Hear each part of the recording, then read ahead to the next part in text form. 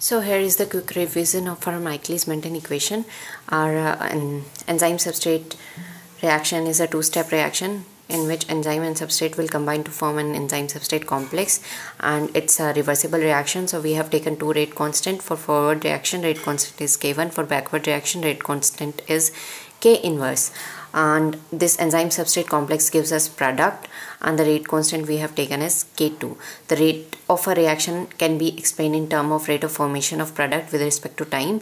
So that will become our K2 enzyme substrate concentration.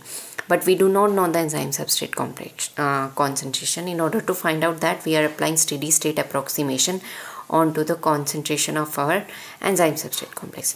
This we can understand from this graph. This is a plot of concentration with respect to time.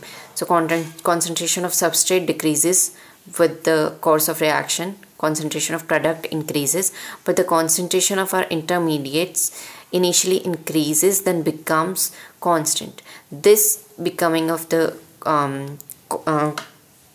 constant concentration of ES represent the steady state approximation. What it explains is the rate of change of concentration of enzyme substrate complex with time is equal to 0, or we can say rate of formation of enzyme substrate complex is equal to rate of decomposition of enzyme substrate complex.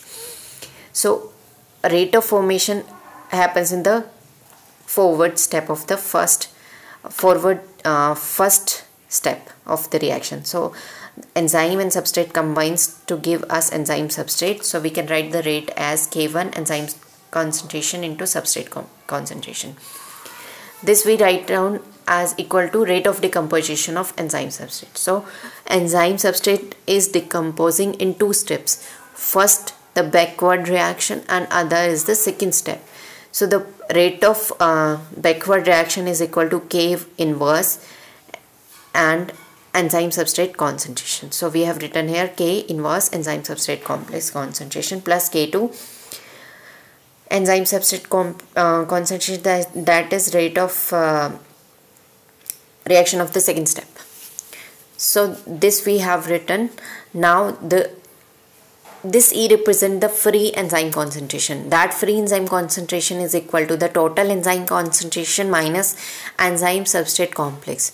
So we in place of the free enzyme concentration, we are writing total enzyme concentration minus enzyme substrate complex. And after doing mathematics, we have find out the enzyme substrate concentration in terms of our total enzyme concentration, substrate and rate constants. So on rearranging, we got this third equation. Now we put the concentration of enzyme substrate complex from third equation to our first equation, and we got this equation. This represents the rate of reaction. So here I have written R, and this right hand side is same, K2 and our value of ES. So here this complete term is constant. So instead of this, we are writing Km, where Km is equal to K inverse plus K2 divided by K1. This represents the Michaelis constant. This is called Michaelis constant. Alright. So instead of 3 constant, we are writing Km.